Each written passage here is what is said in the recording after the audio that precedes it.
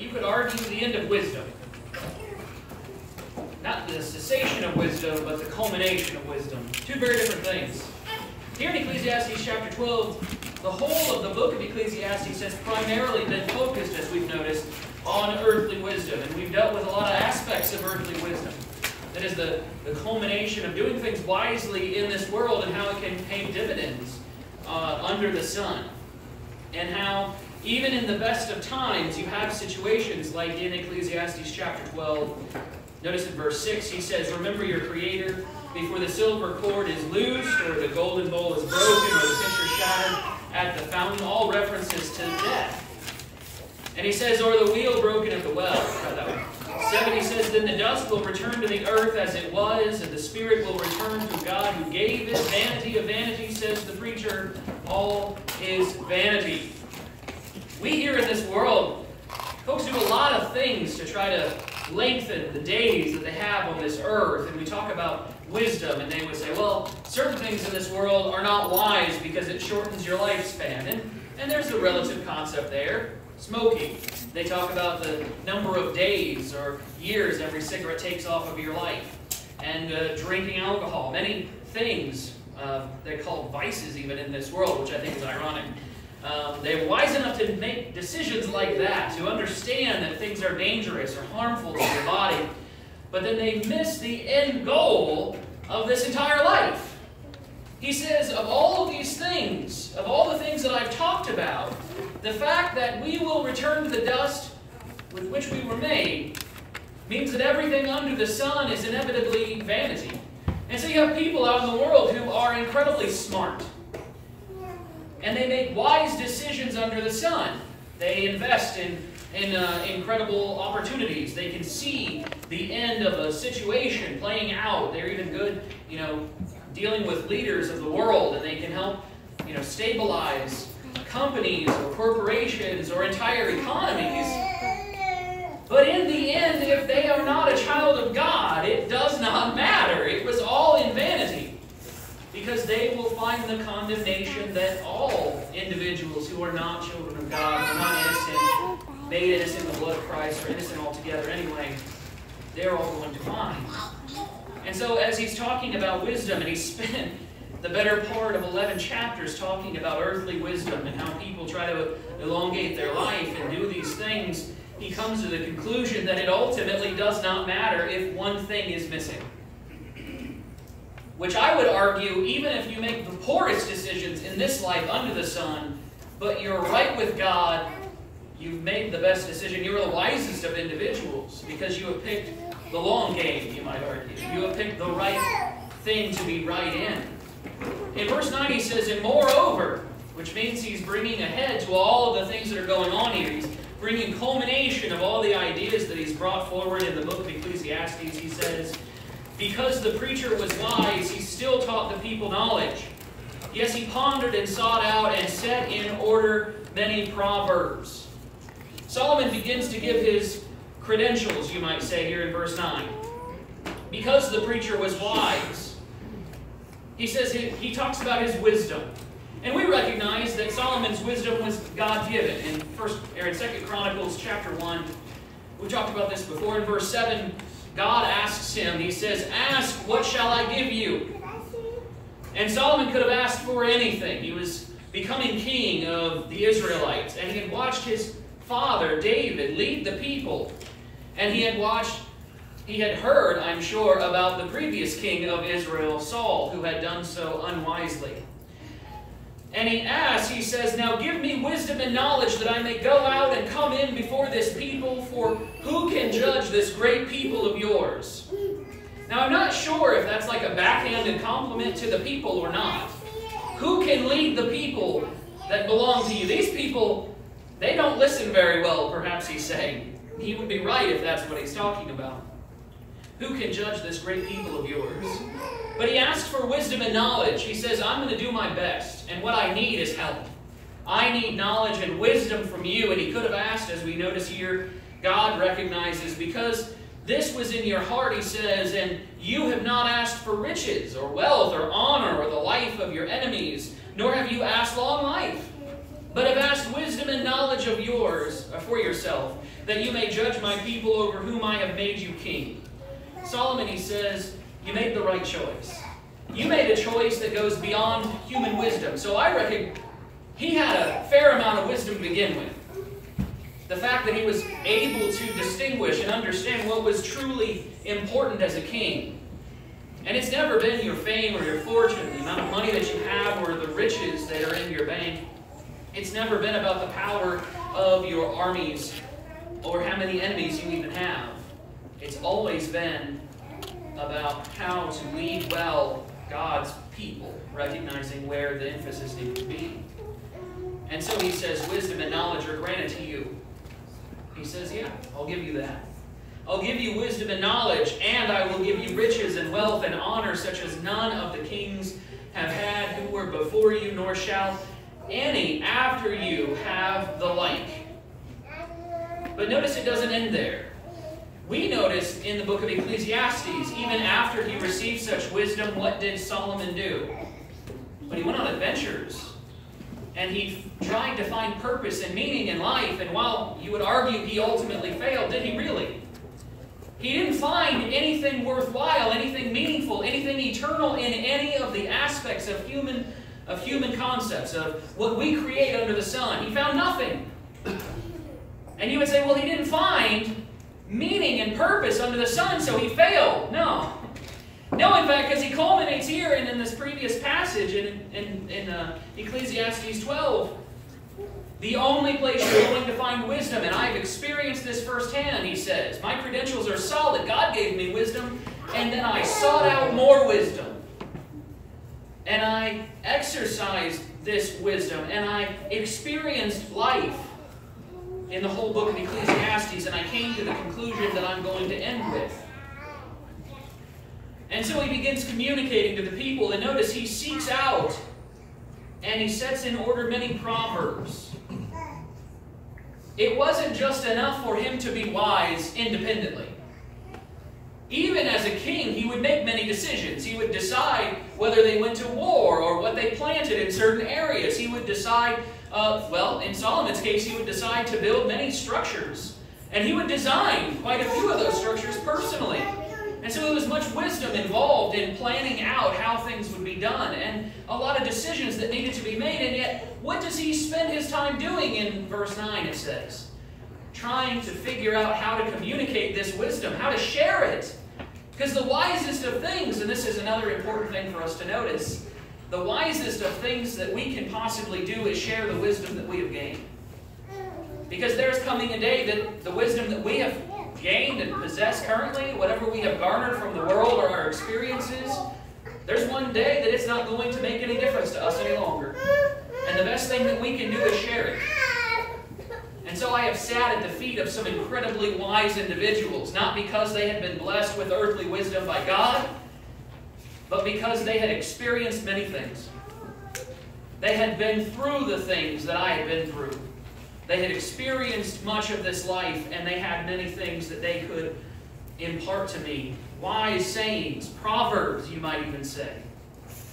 And there were things that I learned because of it. And there are things that we all can learn by reading the book of Proverbs and Ecclesiastes.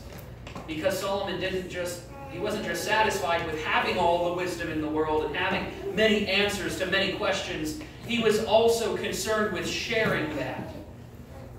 And of all the things, minus the conclusion that he comes to, that may be the wisest decision he ever made. I am mindful of what John says about Jesus' life in John chapter 21. And, well, the end of chapter 20 and then the end of chapter 21 as well. He says that many other things Jesus did in the presence of his disciples. And in 21 he would say that if they were filled in all the books, if they were written down, every one of them, they'd fill the whole world.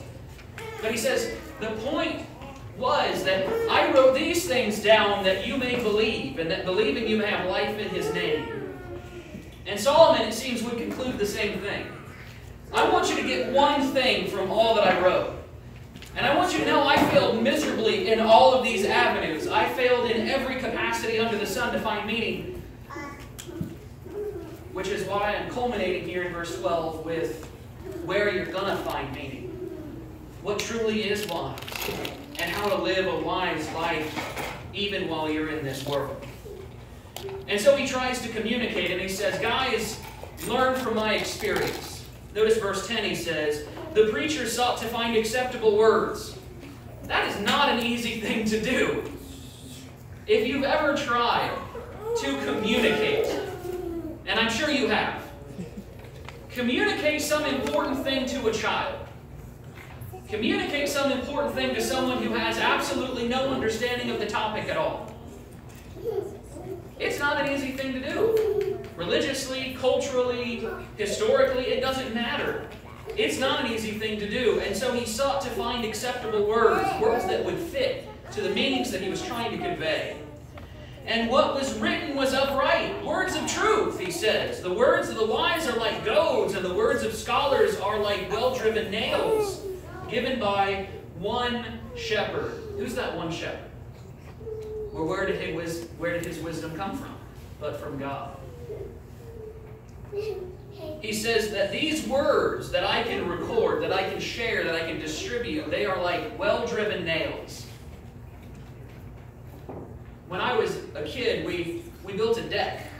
And I've told you some of the story in this deck because it's got a lot of stories in it because it took us a while. But we used these spikes, these spiral cut spikes, and they were nails, so you drive them in, but they twisted all along, almost like a screw, only less condensed. And when you're driving the nail, if it goes crooked, you're done. You just got to pull the dumb thing out, throw it away, and get another one. But they were really long. And the reason they were cut with a spiral in them was so that they would have a hard time coming back out. And you know that deck is still there. And it may be there for, if they take care of it and they take care of the wood itself, that deck may stay together until the Lord returns. I don't know. Depends on when that is, but it could be there for a long time. There's something satisfying with that last hit of the hammer on the nail when it goes in and it sinks to the depth it's supposed to be at. And then there's almost a finality, a certainty when you finish something like that, maybe the last nail even. It just feels good. It feels like it's supposed to be there. And he says wise words are that way. When they are shared, when you communicate something that is wise in a way that other people can understand, you can tell you have effectively changed their world. Maybe the way they look at things. And maybe it's not a big thing. But it's certainly, with wisdom, an important thing. He says in verse 12, and further, my son, be admonished by these, of making many books there is no end, and much study is wearisome to the flesh. Every student alive knows this.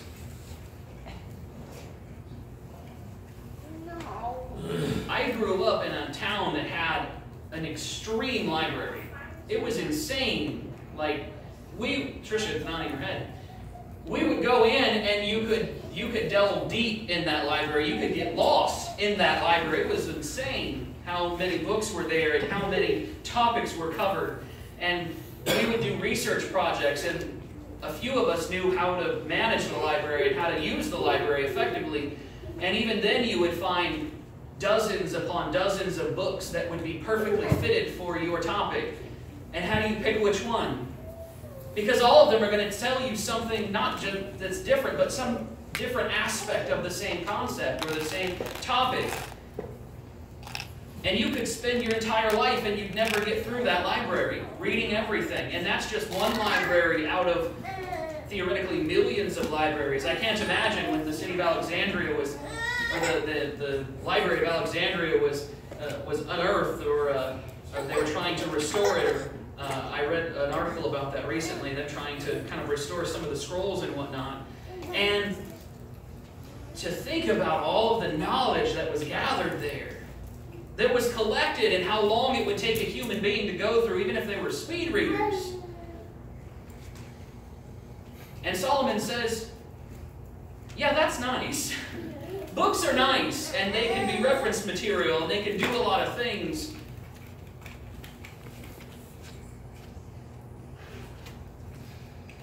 But there's always going to be more things that you could learn. There's always going to be new topics that you're going to discover and wonder about. And he's saying you've got to prioritize things. you have to be willing to put what is most important out front and pursue it. And he's going to get to that in a second. Because he says there in verse 13, let us hear the conclusion of the whole matter. You're probably very familiar with this passage. Specifically verse 13. I find fewer people are familiar with verse 14. They go very well together, though. So he says, learn from my experiences, and more precisely, don't learn the hard way. If you can learn from someone else not to do a certain thing, you should learn that, rather than learning it on your own and having to go through the pain or the struggle or the loss that's going to happen when you do so. There were a lot of things that my father tried to impart in me, and some of them stuck. And sometimes I do something, and then I go, that's why my dad told me not to do that. Yeah, that makes sense. One thing you don't learn the hard way, I think, is not to try too hard to break a bolt in a car. That is to say, you got a bolt that's stuck. It's really tight, and you're tempted to just muscle through it. Don't. Learn the easy way from my experiences, because what's going to happen is either the bolt is going to give or your wrench is going to give, and then your knuckles are going to give way to whatever sharp thing is in there. And you're just going to skin your hand. It's going to be awful. So, I might have only a little wisdom, but I will impart it when I can. Solomon's conclusion is incredible here in verse 13. He says, let us consider the conclusion of the whole matter. And when he says the whole matter, I almost assume he means everything. You know, we kind of restrict it to Ecclesiastes, and that's still a lot of stuff. Or we conclude he's talking about his life. Fair enough. But Solomon could be talking about everything in the world, and he would still be right. He says the whole matter.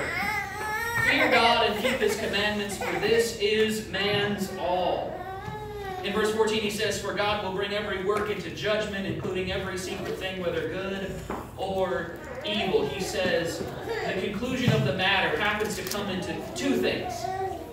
And this is very symmetric, the way the New Testament writers use these two things as well, oftentimes. Fear God, he says. In Acts chapter 10, verses 34 and 35, he says, Peter, when confronted with these Gentiles who were able to work miracles just as they had, the apostles, back in the days of the Pentecost, he concludes, when he sees this with the 6 other men, there were 7 of them, so 6 other men, he concludes, he says, in truth I perceive that God shows no partiality. But in every nation, whoever fears Him and works righteousness is accepted by Him.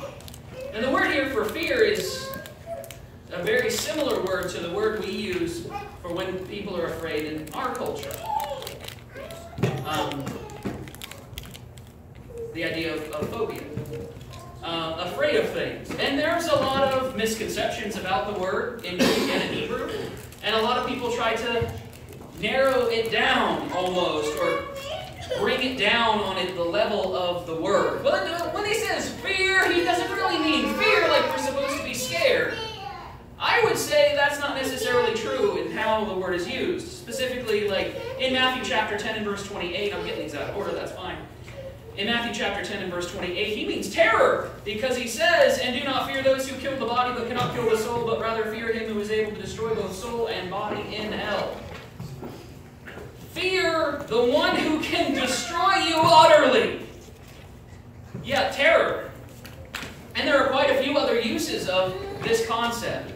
Does it always mean that? No, obviously not. Matthew chapter 1 and verse 20, when Joseph is trying to figure out what to do with his betrothed, he doesn't want to put her away publicly, but he also doesn't want this situation laid at his feet.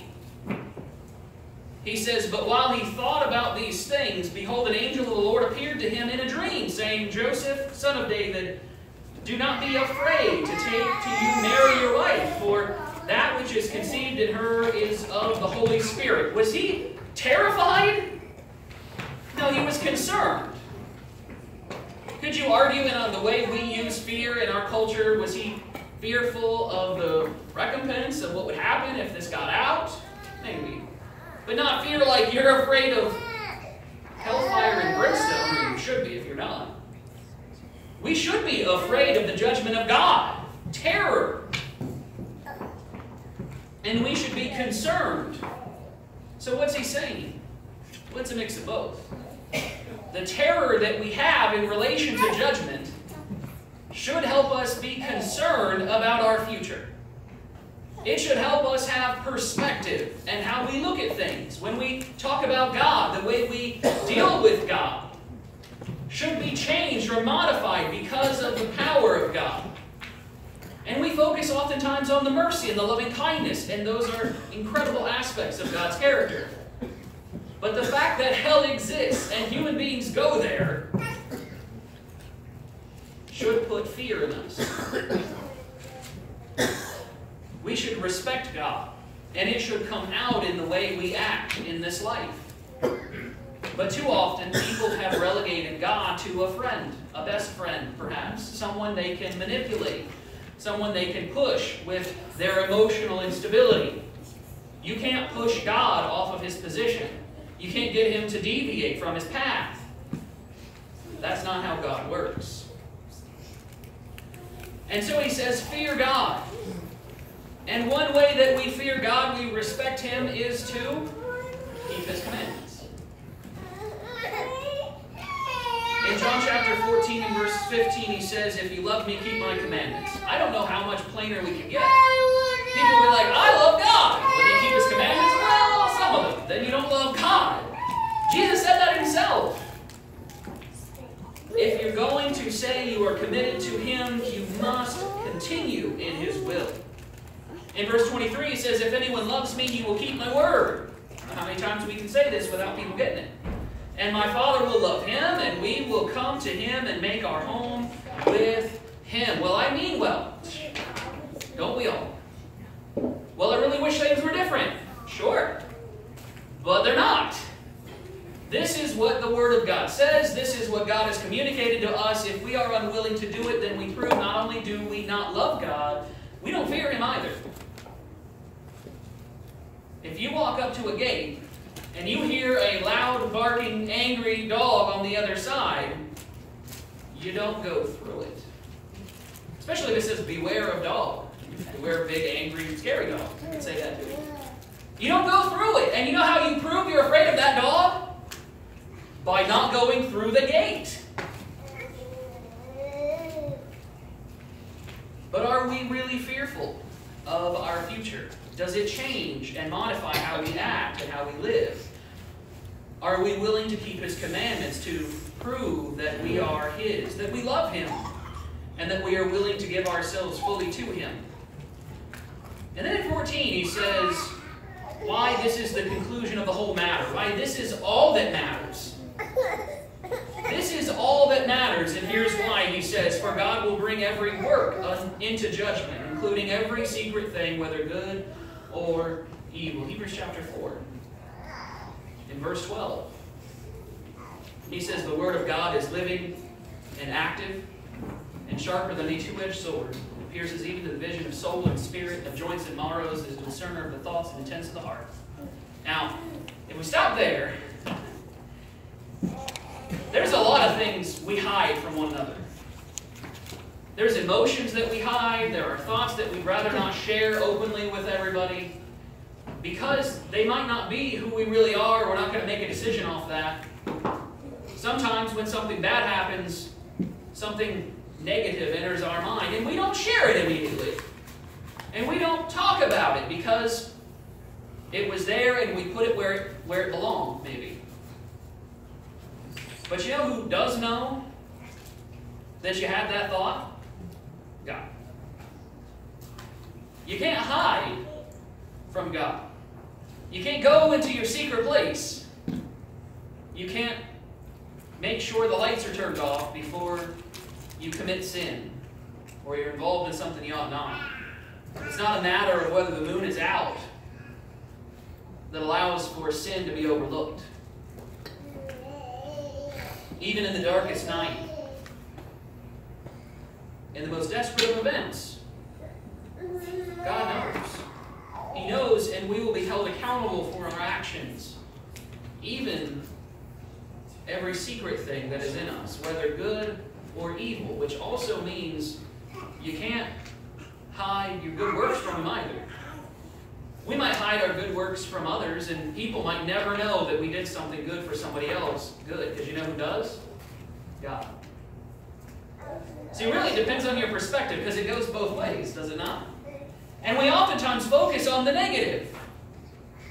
Like when Hagar runs off from Sarah because she's been yelled at effectively. Sarah's going to disinherit them and get rid of Hagar and Ishmael because she's angry that this didn't work out the way she thought it should. And Hagar runs, and then God stops her. And what does she call that place? The place where God sees. And contextually, it's the place where God sees me. The place where God knows me. And it's tempting for us to look negatively at that and say, well, the Lord stopped me here, and He knows all the bad things. But He also knows all the good things. He knows that Hagar is a good servant. And while there may have been a misconception, it wasn't her idea to get involved in this nonsense. She was thrust into a situation that was not her own. It was a bad situation. For God will bring every work into judgment, including every secret thing, whether good or evil. So we should fear God and keep His commandments, for this is man's all. This is the whole duty of man. This is all that we have in this world that matters. There are a lot of stuff in this world. There's a lot of things that we could do, a lot of wisdom that we could bring out of ourselves and share, potentially. But there is no more wise thing than a relationship with God. There is no more wise thing. It doesn't matter if you make billions of dollars with your wisdom. It doesn't matter if you help millions of people with your wisdom, physically. If you are not a child of God, you are making the worst decision ever. You are proving ultimately that you are unwise. Because you haven't gotten that core function of humanity down. Fear God and keep His commandments, for this is the whole duty of man. And that is the end of wisdom. Not the cessation of wisdom, but the culmination of wisdom. From the wisest man ever. From the wisest man whom God made wise, and he still pursued wisdom.